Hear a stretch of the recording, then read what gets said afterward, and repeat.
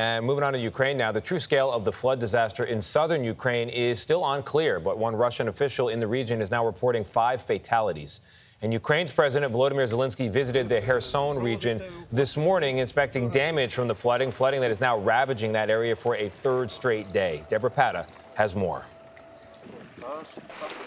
Misery upon misery for the people of Kherson. They wade through the deluge, clutching their possessions, using whatever they can to stay afloat. While stranded animals gather on what little high ground they can find. Fresh drinking water is flown in by drones to desperate residents, and soldiers and volunteers work tirelessly to evacuate those trapped by rising waters, hauling them through windows or out of the murky depths and carrying the frail and elderly to safety.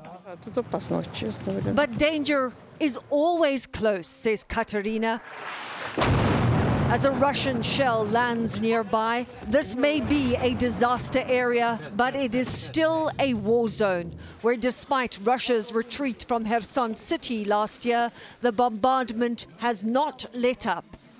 Everywhere, anger is close to the surface. Putin must burn in hell, this woman curses, adding, they couldn't finish us off, now they're trying to drown us. Even with a catastrophe of this magnitude, the fighting rages on, with incremental Ukrainian gains being made, Kyiv claims, on the eastern front.